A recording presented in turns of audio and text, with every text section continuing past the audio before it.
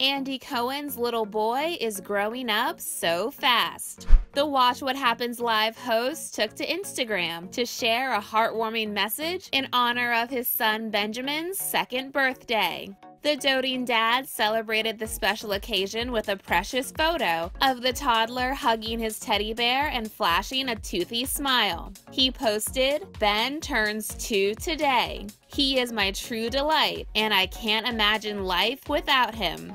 Cohen welcomed his sweet bundle of joy in February 2019. Months later, Benjamin landed the coveted title of People magazine's cutest baby alive.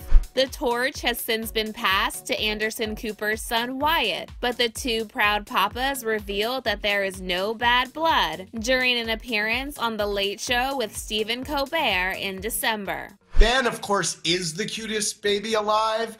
We got the offer from People magazine, and I thought that it would be very selfish, especially in a year of turmoil, for us to take that award. So we said, let's give it to Wyatt Cooper this year, because hasn't Anderson been through enough, quite frankly? Sure. You gave a hard pass to being the cutest baby alive for 2 years in a row. We gave a charitable pass. Are they actually buddies? Yeah, Anderson and I now are basically killing time between naps like many other parents. Oh. I go over to Anderson's house every weekend and we hang out, and the boys have just kind of gotten to the point where they're acknowledging each other. Ben hugs Wyatt and gives him a little kiss. Wyatt reached for him the other day. it was a big moment.